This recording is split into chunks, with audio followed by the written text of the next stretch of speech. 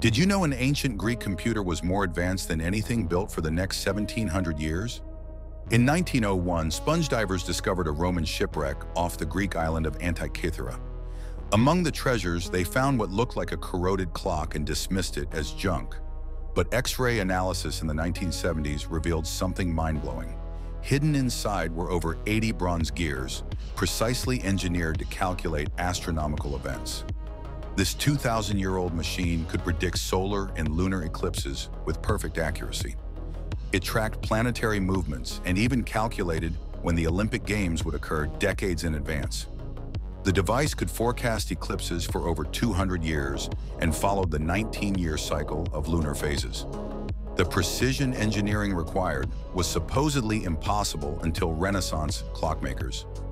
Yet here was proof that ancient Greeks had mastered mechanical computation centuries before Christ. When Rome fell, this entire tradition of advanced engineering vanished with it. One shipwreck changed everything we thought we knew about ancient technology.